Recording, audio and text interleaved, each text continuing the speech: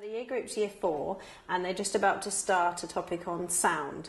So the aim of the session is to find out what they currently know and some of the vocabulary they understand and are using correctly, any misconceptions they might have, and then gaps in their knowledge, which areas do we really need to focus on.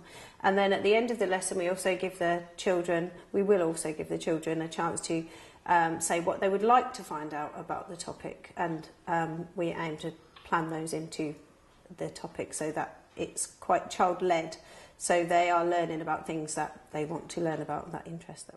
There's going to be 5 different activities set up for them just to explore and investigate.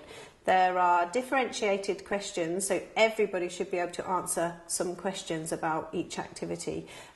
Some guidance on how to explore, what to do with each activity.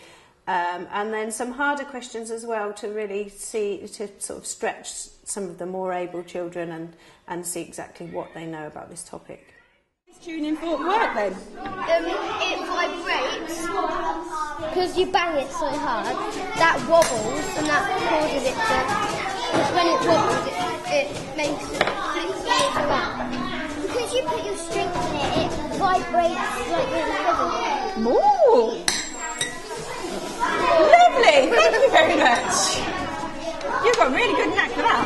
Okay, so now this is the one you need to think about then, about how it works. You've got some really nice ideas, Harvey. Tell your group what your ideas are and see if you can come to a conclusion about how this tuning fork works. Lovely. Okay, Harvey, tell your group what you think is happening. Because you bang it so hard, it wobbles, and then you put it in the water, and then that flips the water out. So like the vibration makes the water move. Yeah. Okay, so that's what you're putting down in your green section then. But how do we cause this to vibrate?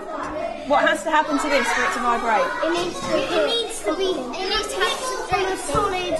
On a solid. Okay, but perhaps that needs to be down as well then. It needs to be hit on a solid material. Pass them back over. So the harder you do it, the bigger it is. So actually, if you've just said that it needs to be hit on a solid, well, how could we test that? You could bang it on water. But if you wouldn't be able to bang it on the water necessarily. You couldn't bang it on a liquid or something because it'll just go through it.